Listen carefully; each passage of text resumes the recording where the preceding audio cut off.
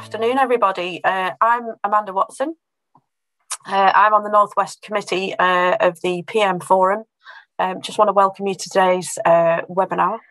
Finally, I wanted to talk about ActiveCampaign, which you may or may not have heard of. It's definitely a newer player on the market compared to HubSpot and Pardot.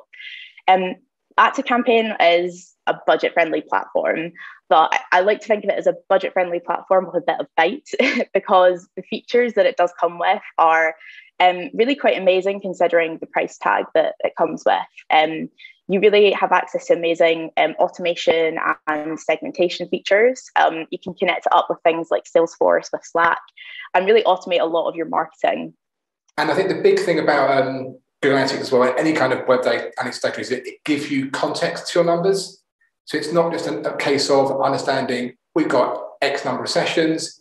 It's about where they're coming from. Are you seeing a growth in a certain area? So it's understanding how people are using your site, and also understanding what is driving people, users to your site. So what content is driving users to your site?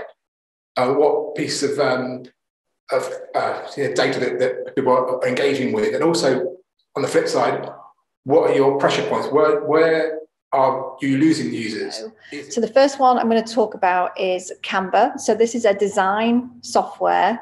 It has got a free option. I'm on the pro option, but it's actually not very expensive.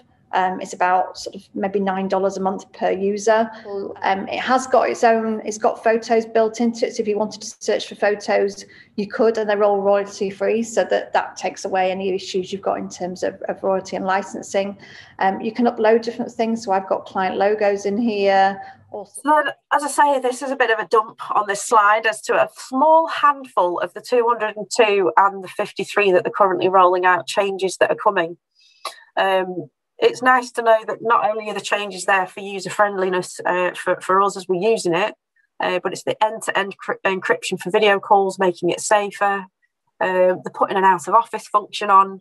Currently, it is just a colour where it'll say green, you're in, you're active, red, you're in a meeting, or a funny little circle thing if you're not online at all.